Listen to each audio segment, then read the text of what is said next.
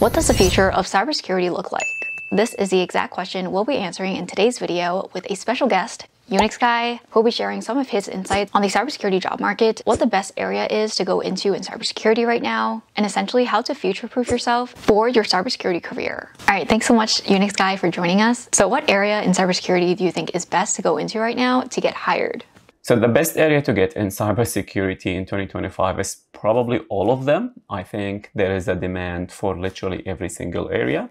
Now, some areas have more demand than others. I think I'll call out probably three areas that I see with the most demands. Is we've got on the blue team side, probably anything to do with a SOC, so like SOC analyst, cyber analyst. I do believe we need a lot of teams to just detect and respond to incidents. So anything in and around the SOC is highly in demand. However, just being a technical person, in my opinion, is no longer enough.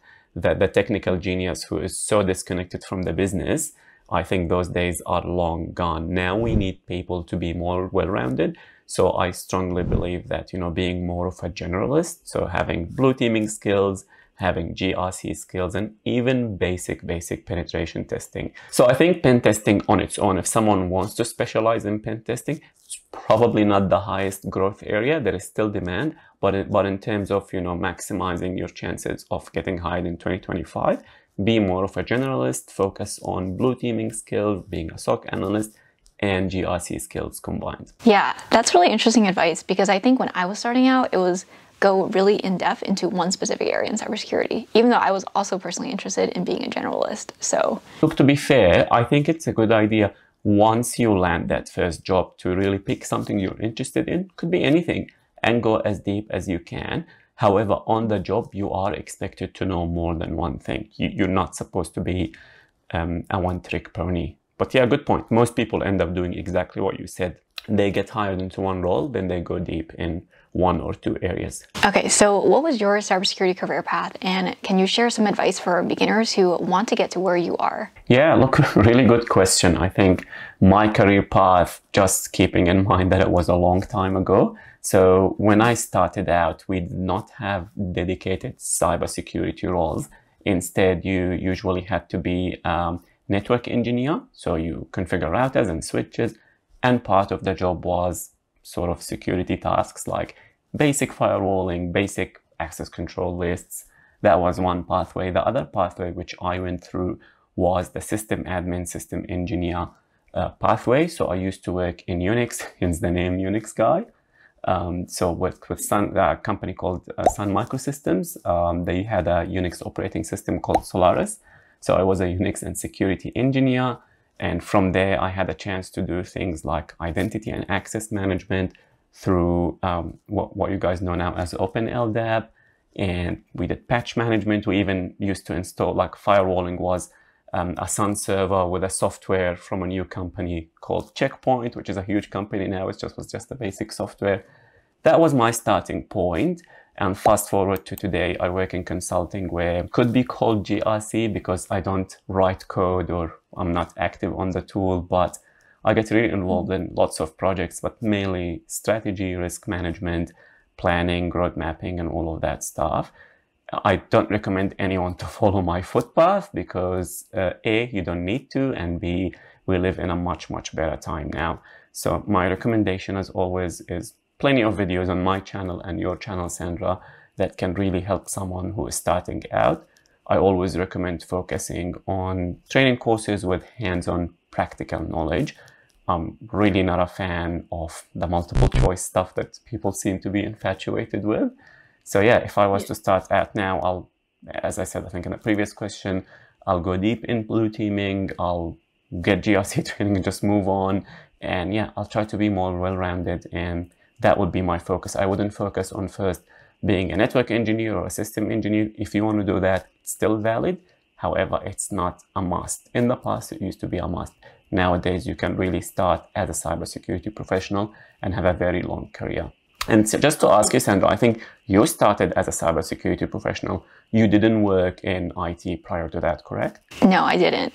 So I was actually in software engineering before I got into cybersecurity. So very different area. So you were a student of software engineering. I feel someone could think, oh, Sandra was a software engineer, therefore I must be a software engineer before cybersecurity. There is hundreds, if not thousands, of individuals literally every single year who move to cybersecurity with no prior tech background. This is the way to do it. You absolutely don't need to do other stuff, in my opinion. Right, exactly. I think there's so many different areas into cyber. Like one of my old red team mentors, she was in psychology, and then eventually she took a class on red teaming, and then she kind of just came into the field and she was really good at it. So you can really come from anywhere. 100%, and I see it time and time again. Actually, I literally get those success stories from people, who watch the videos, they get their first cybersecurity job. None of them had technical background before. If you're someone who's willing to do the work, you're willing to put your head down, study, and go through that uncomfortable phase of learning a new field, feeling a bit intimidated, and just powering through, let the months pass, and focus on those hands-on practical skills, there is no reason why you can't enter this field. 100% agree. Okay, so one last question for you. If you have one resource that you could recommend for someone just starting out in cybersecurity, what would it be? Yeah, look, really hard question. I think it's a loaded question. I think the problem with that is someone would say, if you just had to choose one course, one training to win them all, what's going to be? The problem with that, let's say I pick a course, it comes then with the expectation that I will do this one course, therefore I am entitled to land a six-figure high-paying job that I can do from my bedroom with zero experience.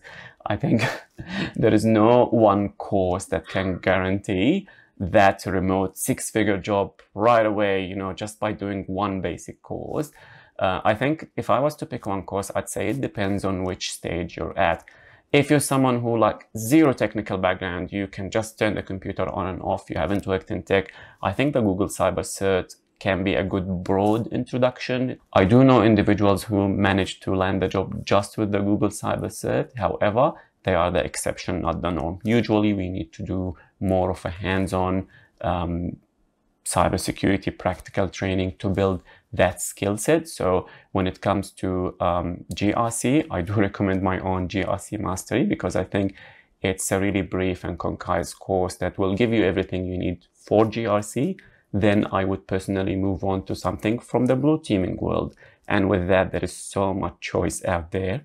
And fortunately or unfortunately, all the providers, in my opinion, are really good.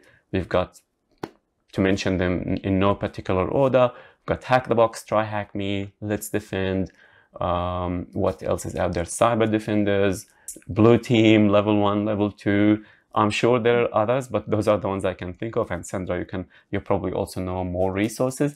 I would pick one of those platforms and I would really go all the way with it. A common mistake that I see is people pick a platform, let's say they pick Let's Defend or Hack the Box, and they do only the free basic courses and the capture the flag challenges, and they never do the intermediate and advanced stuff. I think the real value comes from the certification path. It comes from those challenging intermediate and advanced courses. That's what I would personally do.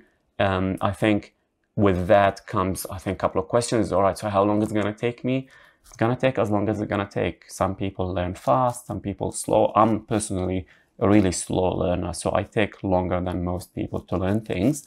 Some people are fast, they learn faster. Some people, they've got kids, they've got commitments. Other people, they have nothing else to do but this. So, you get out of it what you put in. I think we're no longer hearing the people who are like, oh, you just get your Security Plus and you'll get a job. Because sometimes I still get questions about that. Hey, I have my Security Plus and I've applied to jobs, but I haven't heard anything back. And I'm just like, well, have you done anything else on top of the Security Plus? Because that tends to be the biggest issue that I see. Really solid point. In fact, you reminded me in my Discord server, I still remember it. A guy comes in really angry on Discord and he tells me he's a high school teacher and he did the Google Cybersecurity Cert, and the way he was typing in Discord, he was demanding to speak with me personally because he did the Google Cyber Cert and didn't land a job right away. Which this one in particular really pissed me off because he was rude. A, he was really rude and entitled, but B, to be a high school teacher, at least in Australia, you need to have a 4 years degree and you need to have a master's degree. So this is a person who probably had like over $100,000 of student debt just to become a high school teacher. But when it comes to cybersecurity, he wants to pay $50, spend 3 months studying, and be entitled to this high-paying cybersecurity job that he is absolutely entitled to because he just did one basic training course. This stuff sometimes pisses me off because it really is the wrong mindset. You are entering a new field. You're supposed to put in time and effort to learn and build your skills. And at the end of it, it is actually possible to land a really high-paying job without needing to do expensive degrees and without needing to spend, I don't know, 10 years studying for it. Yeah, okay, these kinds of comments I also get pretty often. I think people need to level set their expectations going into cyber because it's not something where you can just get rich quick. There's no magic bullet where you can just take one course and then a month later you have a 6-figure job. It's just not going to happen most of the time. Yeah, I actually know people who were doing digital marketing and other stuff and they just applied to cybersecurity job and they happen to land the job. It definitely happens. There is definitely demand, but expecting it to be easy is really setting yourself up for failure. Respect the field. It's all I'm saying is it's possible. All that Sandra is saying, it's possible if you're willing to put in the time and effort.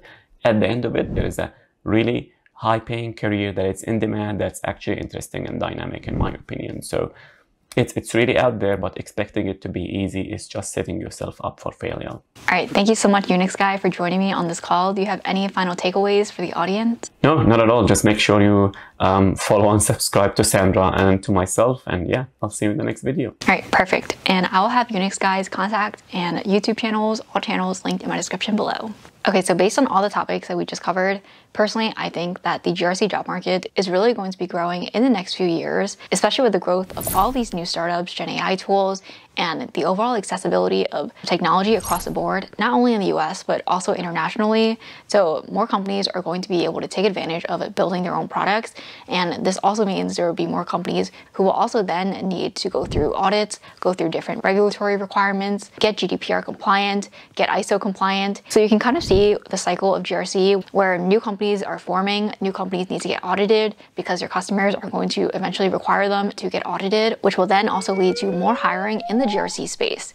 And I know GRC isn't one of those areas that is as popular and as talked about compared to the red team and the blue team, but personally I think everyone can benefit from learning GRC. It's foundational. It covers a gamut for cybersecurity foundations, especially if you're a beginner. These could very well be concepts that could come up in your next cybersecurity interview, in your first job in cybersecurity. So definitely don't sleep on GRC skills and learning this for the future of cybersecurity, because GRC is very much one of the top skills that is going to be in the future of Gen AI and the future of technology as a whole. All right, thank you guys so much for watching. Hopefully this video was helpful. Thank you again to unixguy for joining me for this. Really appreciate his insights and his experience. If you want to check out unixguy's channel as well as his GRC mastery course, feel free to check out the links in the description.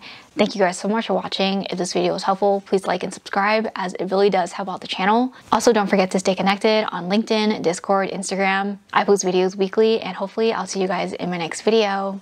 Bye.